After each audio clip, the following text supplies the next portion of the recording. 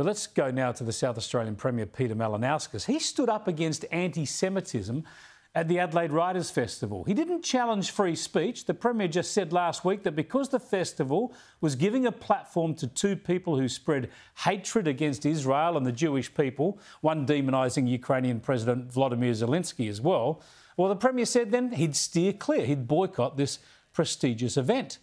Good on him. It cost the event a major sponsor too, by the way. But there's another point about these events, these writers' festivals and the like, that needs some attention. Whether they're in Adelaide, Melbourne, Canberra, Brisbane, Sydney, wherever, they're almost always leftist stacks. They have some great writers, sure, wonderful. But what they don't do is diversity. They rely on large licks of taxpayers' money, but what they put up doesn't reflect the broad range of taxpayers' opinions and views.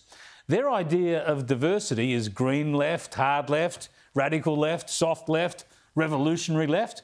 The only exception is the occasional Chardonnay socialist. It's like that in Adelaide again this year.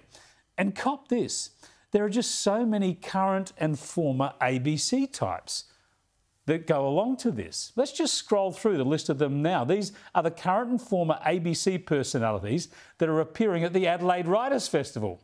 Now remember, this stuff is paid for largely by taxpayers, so these ABC types are paid by you to do their day jobs, or have been, usually pumping out ideologically green left material.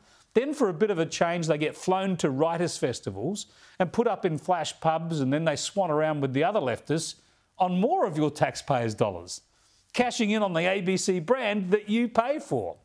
It's also lovely for them, isn't it? But it must be bloody boring as they all get together and agree on everything. You know, border security is a travesty. Coal and gas are killing the planet.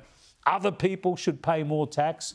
Everyone has to cut their emissions, except people flying to writers' festivals, of course. Mainstream, conservative or right-of-centre views just don't feature. No contrarians, just more people using your tax dollars against your interests under false pretences.